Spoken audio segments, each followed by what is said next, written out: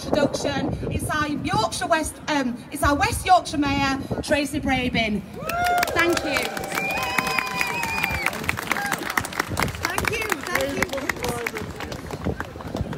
Thanks so much, everybody. Wow, it's amazing. So many people here, so many families, so many brilliant banners. No more blah, blah, blah. I want to grow old. Fantastic banners. Can we just have a huge cheer for the Unite Brass Band? Aren't they fantastic? The Unite Brass Band. Can I say thank you so much to the TUC for inviting me here today. I'm Tracy Brabin, I'm your mayor. I've been in this role for 6 months, so thank you to everyone that voted for me. The first ever West Yorkshire Mayor, the first ever woman Metro Mayor in the country. It's my honour to be your mayor. Now, we all have our eyes on Glasgow these past few days, but honestly, isn't it amazing to be here in Leeds today, to hear your chanting, see your energy, your enthusiasm, feel your passion for a cleaner, better world.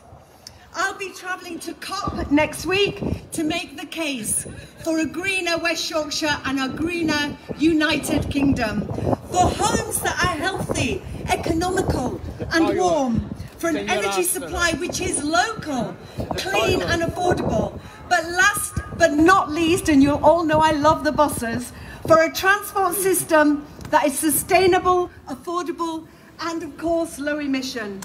Because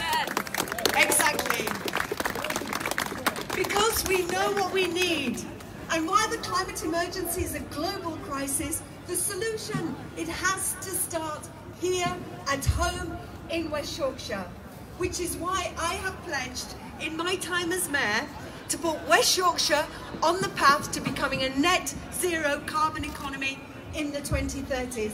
Not the 2050s, not the 2040s, the 2030s. But this is not going to be easy, is it? We know this.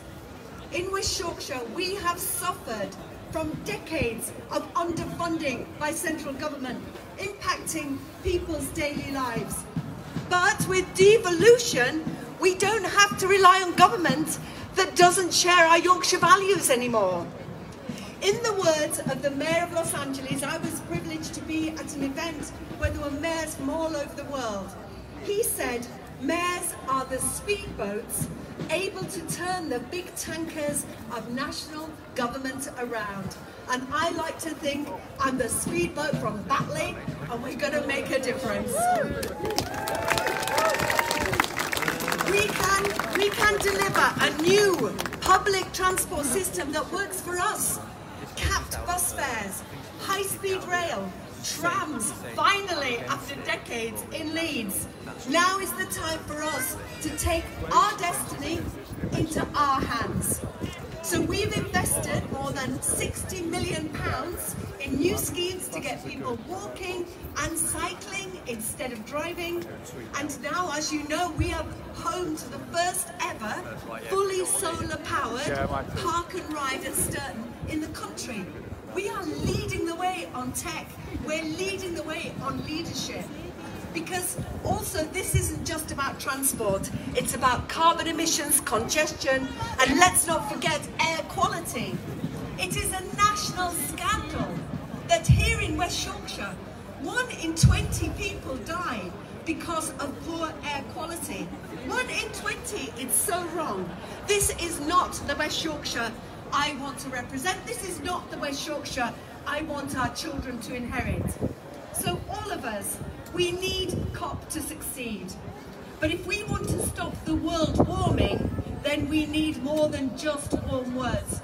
We need action. Leaders around the world need to step up. Glasgow must be remembered as the summit of climate delivery, not climate delay. We know all our futures depend on it, and I will be your champion making that case in Glasgow for West Yorkshire. Thank you so much for the invitation today. Thank you.